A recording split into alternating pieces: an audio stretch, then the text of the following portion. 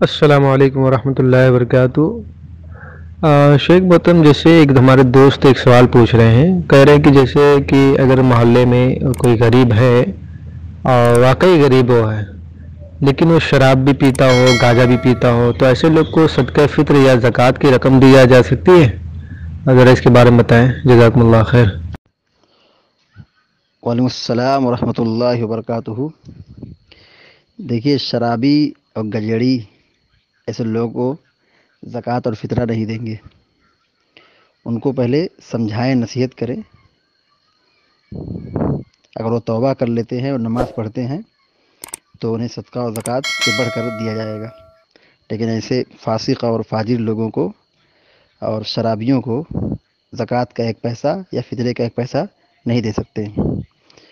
اللہ تعالی ہم سب کو علم و عمل کی توفیق عطا فرمائے، آمین یا رب العالمین۔